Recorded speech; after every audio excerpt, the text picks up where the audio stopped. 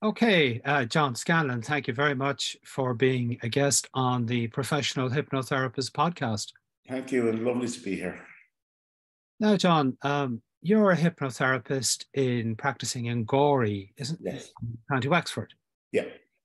And what was the motivation for you, John, to get into hypnotherapy and hypnosis per se? It's an interesting question. People ask me that from time to time, and I about 15 years ago, I got into meditation and into Reiki and into that kind of energy. And about 6 years ago, I discovered hypnotherapy and hypnosis. And I discovered that the transitions and the changes that people made were much deeper and much more, they're much longer lasting. Because I had always been fascinated by the mind, but I didn't necessarily know a whole lot about it until really about 6 or 7 years ago. And the idea of the conscious mind and the unconscious mind, and how the changes are the things that affect us in our youth are what actually drive us to a large degree today, unless we're actually aware of it. And I suppose there was some personal stuff that I was going through as well that hypnotherapy really helped me with. And then I just decided to go into it full time. And well, study it in depth full time. As I said to you, I'm not full time working at it. I kind of work at it 2 to 3 days a week, as it is at the minute. So so that was my motivation for getting into it in the first place. And I studied with Carol Anthony with the Institute of Clinical Hypnotherapy in Ireland. And after that, I actually studied with Mike Mandel in Canada. And it was a different type of learning for me from what Carol Anthony would have done, which was great. I absolutely loved it.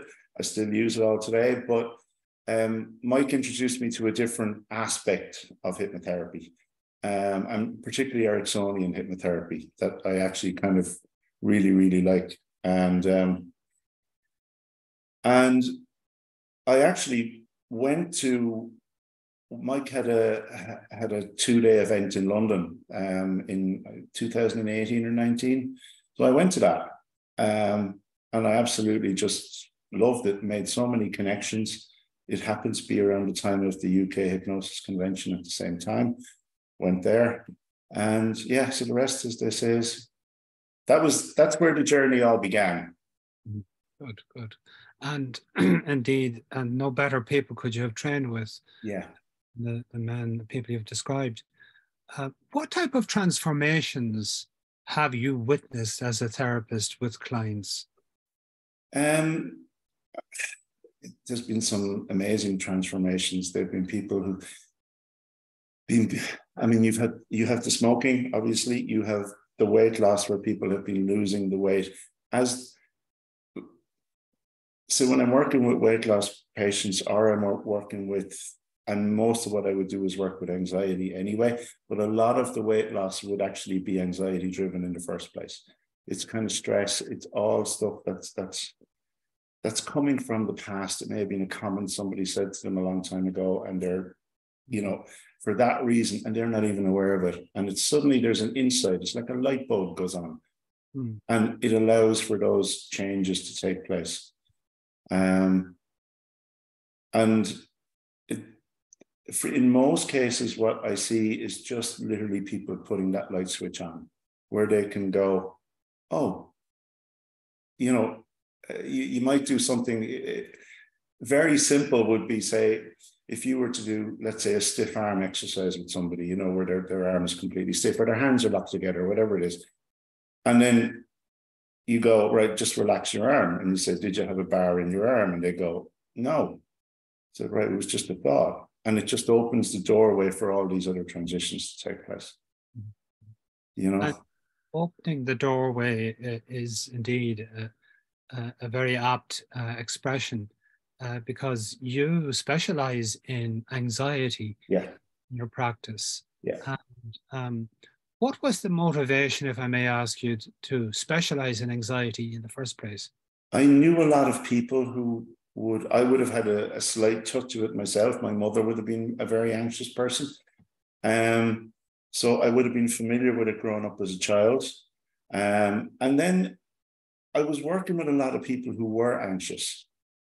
And I saw the effect both on them and on those around them, actually. That's the other side of it, because I think sometimes what us as therapists forget is that while we make the change to one person, it actually ripples into the rest of their lives. You know, and people see a difference in that person. And particularly when someone is anxious, it's when the anxiousness is gone and they're more relaxed about life, all of their environment becomes more relaxed as well.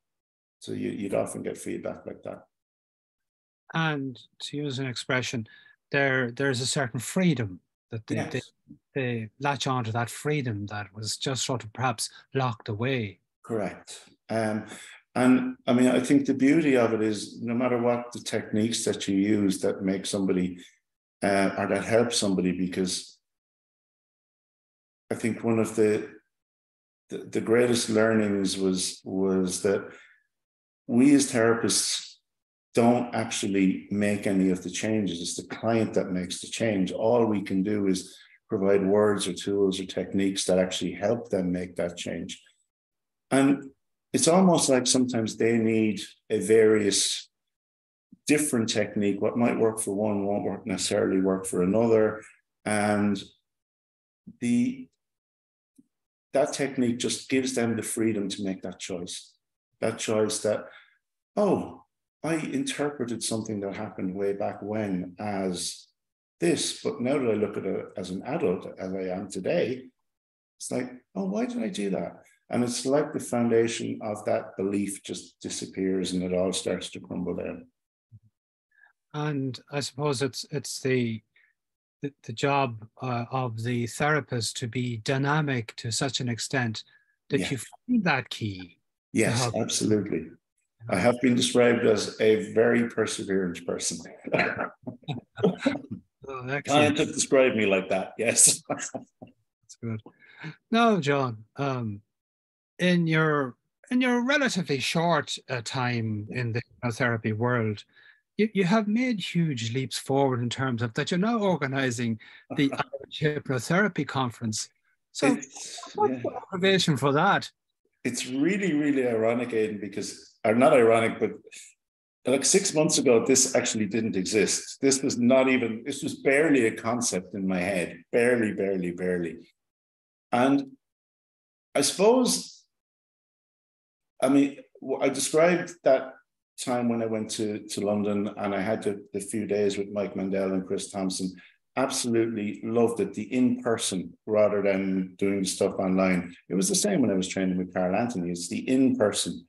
And I also went to the convention for a couple of days at that point in time. I met loads of friends, loads of new people, and I just loved being in that. I mean, you're doing something that you love. It's very powerful and affecting and helping people to change. And I kind of went, okay. So particularly during COVID, which most of us would have found, fairly difficult, the restriction of freedom and all that kind of stuff. A lot of the friends that I'd made in the UK were great because we were zooming in. We were doing a lot of work with each other as groups or whatever. And then I went back in last November. And they had the second one was, or my second one was last November. And it's 3 days. It's obviously a fairly large event. I don't know if you've been, but it's 3 days. There's 300 or 400 people there. There's workshops from 8 in the morning till 6 in the afternoon for all the days. And I was kind of sitting having coffee with two friends, and I went, oh, we really should do something like this in Ireland. And literally it was like that light bulb that I described with clients, and suddenly it's the light bulb with me. And it was there. It was just kind of like there. So I came home, and Mary Gregan is the lady who runs the PAMS Health and Wellbeing Centre where I practice, and Karina McAvoy does as well. And I said to Mary, she is a hypnotherapist. Oh, apologies. I said to Mary, am I mad to do this? And she went, no. And then I made another call to Ken Falconer, who was one of my trainers with the Institute of Clinical Therapy. And he says, no, you're not mad either. And I went, okay, there we go. So I had met Freddie on a number of occasions, and then I met him again in January in Dublin. And he said, yeah, I'll be there. I've trained with Carol Smith. I know Carol quite well. And Carol Anthony, I would know because I would have trained with Carol. Stephen Travers would be, obviously he's part of the EAPH. He's also trained with Carol in the UK. He'd be part of the Hypnotic Masterminds group that exists over there.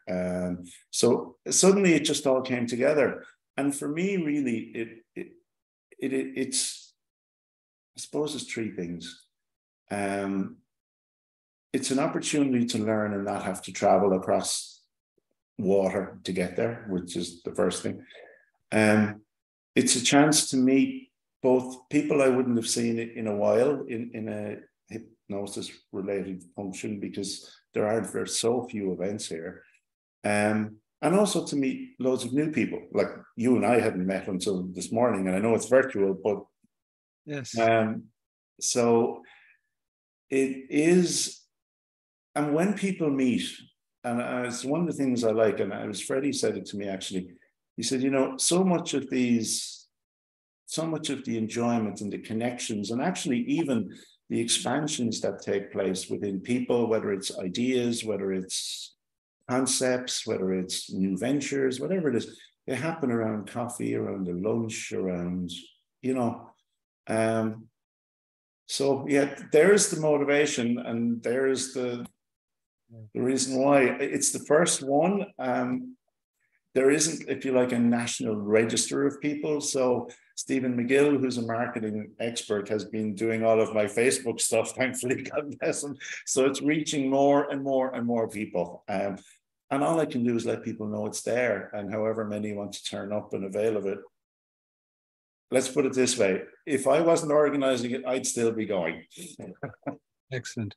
Now, you mentioned the speakers Yes. on the conference. Just give us a list again, if you don't mind. Yeah, absolutely. So there is 8 speakers, so it's over 2 days. It's Saturday the 20th and Sunday the 21st. Okay. So there's pardon me? There's 2 days in it. 2 days, yeah. And there is a dinner on the Saturday night. Okay. The speakers are there. There's Ken Falconer, who has his own practice up in Larne. He's a trainer. He does a lot. He's a mind coach as well. So he does an awful lot of athletic training and stuff like that. There is Stephen Travers, who you know very well. And Stephen is originally from Dundalk. Absolutely. And he'll be demonstrating the havening technique on the day. He's a world's expert in that. He's one of the people go to. Then there's Jason O'Callaghan. Jason has one of the largest clinics in the country. He also has an entertainment business as well. He manages to balance the two between them. From a business perspective, and he will speak a lot about his business model. And then there's Freddie Jackman, who will be the last speaker on the Saturday. And I'm just so looking forward to Freddie. And I saw him in January in Dublin, but I just always find him absolutely amazing. Yeah, we had Freddie do a CPD for us. Right.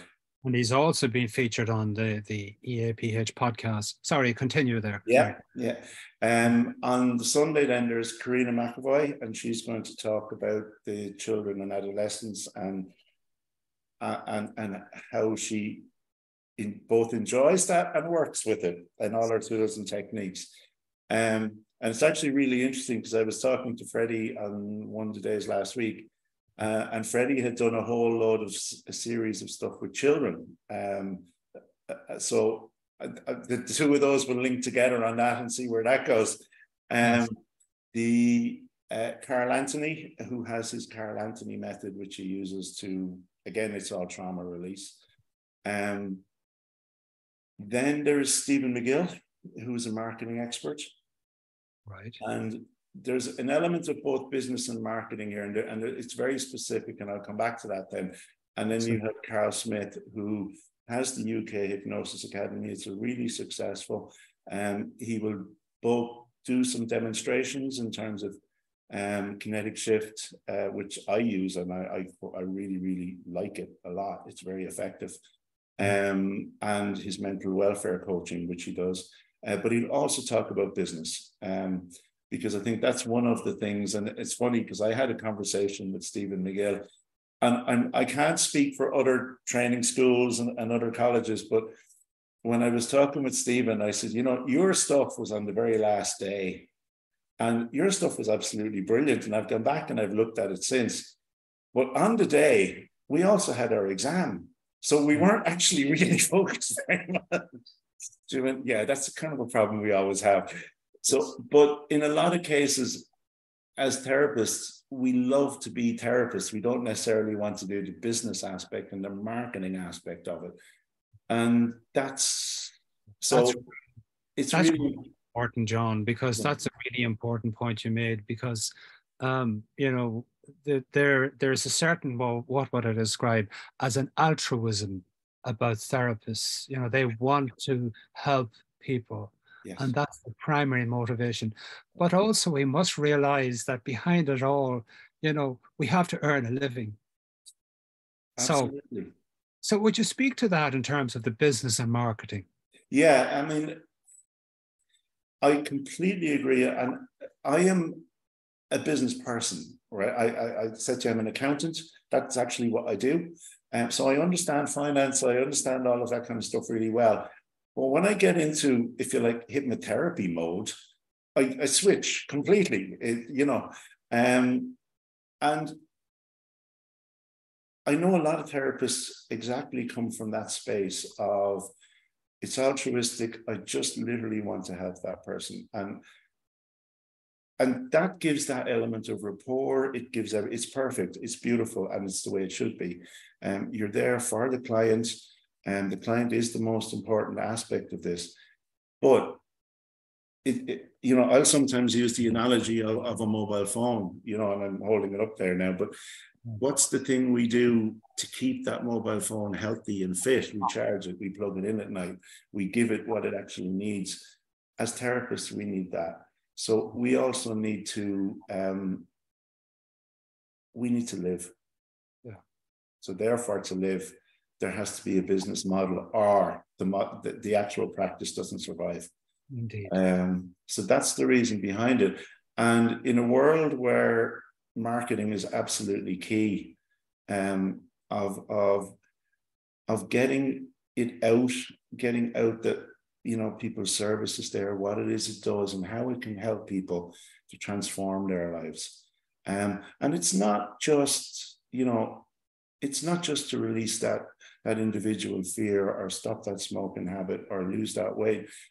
In a lot of cases, it can be used, and I love the model of, if you like, a coaching model, and using hypnotherapy as part of that coaching model, where you might have, say, a wheel of life, you know, where you've got your work, your finances, your family, and using hypnotherapy as a circle to boost each and every one, so that the quality of your life improves. It's almost, it's an holistic approach. Yes. Yeah. And hypnotherapy can be used for that as well. You know, because we know that the power of the changes that are made through hypnotherapy, they're deeper, they're far more effective, and they last. Yeah. So if you can get somebody to believe in themselves, who can suddenly start to get fit and can start to manage their finances better and earn more money and have better relationships at home, and on it goes. Absolutely. Now, you mentioned the conference is on 2 days. Yes. So would you give us a rundown on, we say, day one, I presume is the Saturday? Day one is the Saturday, and actually I gave it to you in the order in which they appear. Okay. And I suppose the other thing that, just to mention on that, is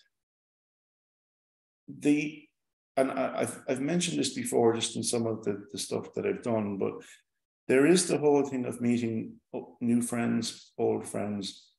There's also the concept of creating a community, a larger community of hypnotherapists, so that more people. So my son actually uses this lovely term. He says, not a community, an ecosystem that grows, that expands. And I really like that concept, because I suppose we all know the value of what hypnotherapy can do. And it's just making it more accessible to people, and maybe breaking down some of those barriers.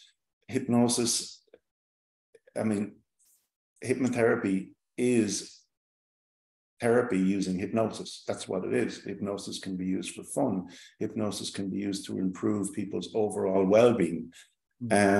So it's finding ways of just allowing hypnosis, and particularly the therapy side of that, to expand without maybe, you know, sometimes people will come in and I go, I'm not going to make you dance like a chicken, you know, that, because sometimes people hold that view. But it is, hypnosis is and always will be used for entertainment. You know, even when you get a group of therapists in the room, you'll find someone's hand is stuck to a table, or someone, you know, because we do that, you know. So it is to build an ecosystem that can allow hypnotherapy to become a more popular tool, and that's more accessible to people. So, sorry, go ahead. Yeah, all I was going to do was do the order, but if you want to ask me on that, please do. The order, yeah, please, yeah, go ahead. Okay, so it starts at the doors open at 9 on the Saturday morning, and it's kind of half an hour of registration. It's half an hour of registration. So the first speaker is, I think it's 9:45, and we're just balancing all of the schedules now. And it's Ken Falconer. He'll open it. Ken will be about an hour. He'll talk about his business, and particularly about both the coaching aspect of it, but also the measurement aspect of it. And I'm interested to hear that, because it's interesting proving our stuff and measuring.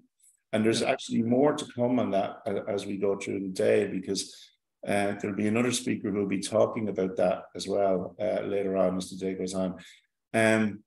Following that then is Stephen Travers, and Stephen will do the evening, and Stephen will be demonstrating that on stage. Then we've lunch. Then Jason O'Callaghan, and Jason is interesting because he has a really effective business model. But he's also going to be talking about a piece of research that they've just got published with the Mayo Clinic in the States. So he's hoping to be letting people know about all of that, and he's done that with the medical profession in UCD. So that should be another interesting part. And then the last speaker of the day is Freddie Jacquin. And Freddie's going to demonstrate the arrow. He's going to demonstrate the total perception management technique that he has. And as he said, and if anyone wants to look, his video is on the Irish Hypnotherapy Conference page. Freddie, and you'll have heard him say this many times, he does it through the power of love, creating emotion. And he's going to talk to that all through. On the Sunday, then we have Karina, and again, I think that's 9:30 on the Sunday. I should go back a step, because Saturday evening there will be a dinner, and it's a chance for everybody just to sit, converse, you know, and all through. There'll be coffee breaks and lunch breaks and all that kind of stuff. So, on the Sunday, then Karina will open on the Sunday morning, and Karina will talk. In most cases, there's Q&A as well. So if anyone wants to ask questions, that's absolutely. Speakers are all lined up to address any questions people have. Carol Anthony then will demonstrate the Carol Anthony method at the second part of the morning. And and then we have lunch in the afternoon. We have Stephen McGill, and all of these presentations will be roughly about an hour and a half. About an hour and a half. So Stephen will cover, and he will also have about 30 minutes for Q&A. And the other side of that is the speakers are also available all through the conference. So just because someone hasn't spoke yet, or you have, and you want to ask them a question, they're all there. And he will address marketing and internet marketing particularly. He works a lot with therapists anyway, so he's very good at what he does. And then it'll close with Carl Smith. Carl will demonstrate the kinetic shift. He will demonstrate, he will talk about his mental welfare coaching. He deals an awful lot with trauma, particularly post-trauma. He drops the D completely. He says it's not a disorder. It's just post-trauma.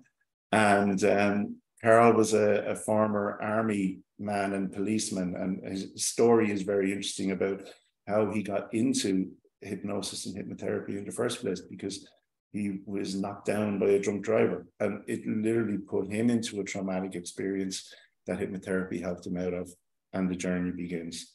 And that is the 2 days. It's until, I think it's 4:30 on Friday to give people a chance, or on Sunday, sorry, to give people a chance to go home, but there'll be loads of people still milling around afterwards for conversation. And yeah, so that's basically the 2 days. And I must admit now, I'm like a child looking forward to it. And I will say to you, the power of hypnotherapy is that if you asked me, would I even consider doing this 5 years ago, I would have said, absolutely not a chance. I'm very shy. I couldn't be doing this kind of stuff. And now you can't shut me up. Well done, because it certainly seems a very comprehensive, list of experts in their field. Especially the fact that it's the very first Irish Hypnotherapy Conference. Yeah, so it was. I'm very lucky with the training, and the training with Mike Mandel would have opened up an awful lot. I mean, that's where that weekend, and I think neither of them will actually remember meeting me that weekend, but I actually met both Freddie and Carl Smith that weekend, the first weekend that I was over. And then I've met them many times since. But the training with Mike Mandel and just opened up those doorways. And look, it is the very first one. I mean, I'm sure there are things that I could do better. And when it's over, we can review those.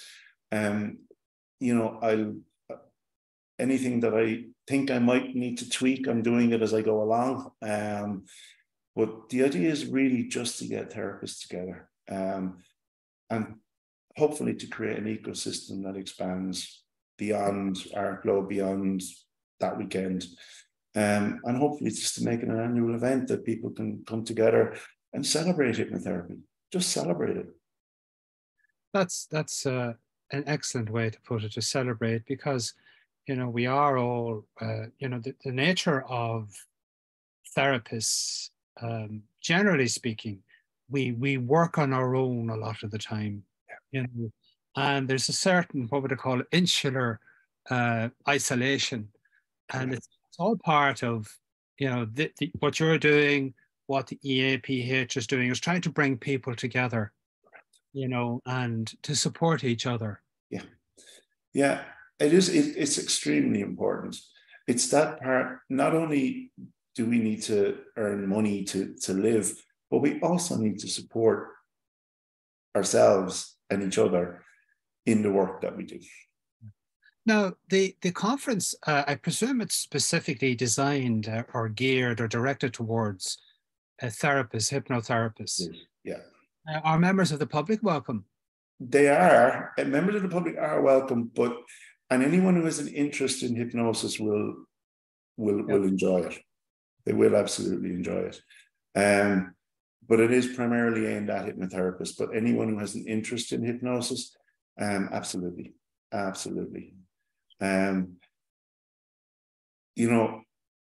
I know, and all I can reference actually is the London one, because that's the only one I've actually been to. but that's open to everybody. It's a wonderful atmosphere that's there. It's everybody sitting down and learning so many new techniques. The one that sticks in my mind, and I'm not sure if you're familiar with it, but I saw a demonstration by Richard Hill of mirroring hands at the London conference, and I absolutely adore it.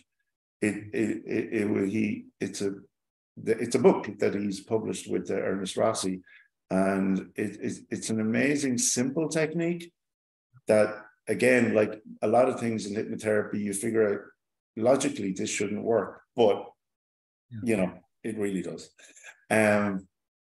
So it's learning those, and yeah, it really is. It's just a chance to learn, a chance to connect, and hopefully a chance to grow.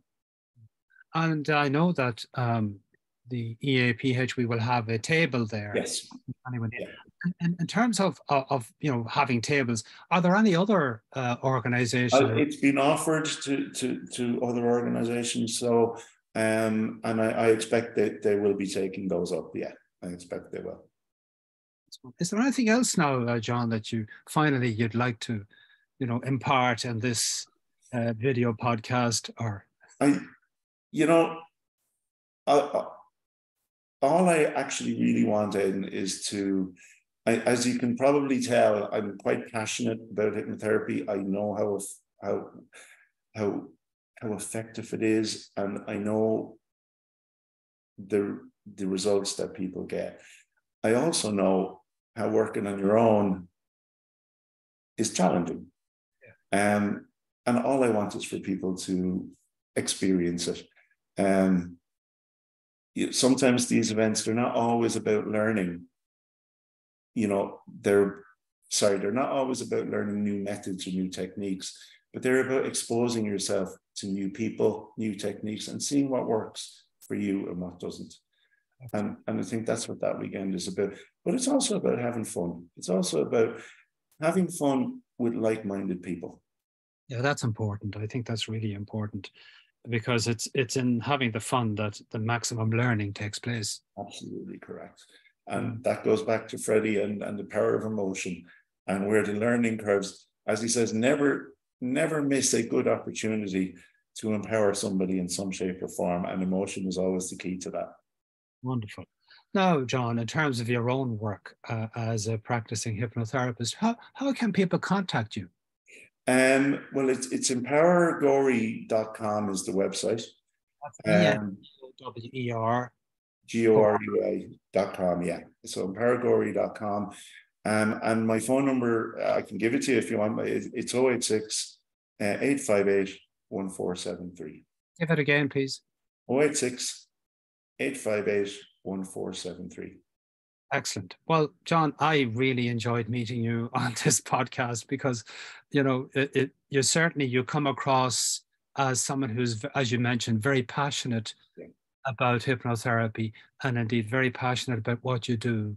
And congratulations on your first endeavors in organizing the very first, I presume, Irish Hypnotherapy Conference.